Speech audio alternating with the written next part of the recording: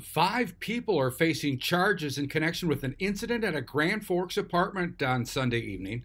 This in from Grand Forks police at approximately 10:55 p.m. Sunday. Police responded to a report of an assault that occurred. Initial investigation indicated that multiple individuals entered an apartment without permission, assaulted an individual within that apartment, and illegally transferred funds electronically from the person assaulted to one of the individuals present. Several, but not all of the suspects involved in the incident were known to the victim. Initial investigation indicated the suspects were in another apartment within the same building.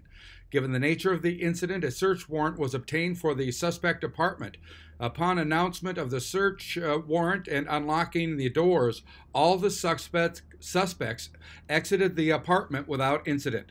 At the conclusion of the initial investigation, the following individuals were charged as noted. It should be emphasized that this investigation remains active and ongoing, and additional charges for one or more of the individuals involved in this incident may be forthcoming.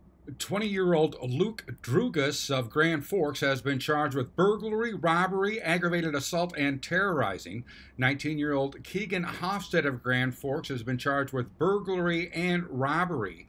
19-year-old Mason DeMognity of Fargo has been charged with burglary and robbery. And 21-year-old Austin Sudell of Grand Forks is facing charges of burglary and robbery. And finally, 20-year-old Jacob Bush of Fargo is facing a charge of burglary. We'll have more details once formal charges are filed in district court. I'm Neil Carlson reporting for iNews.TV.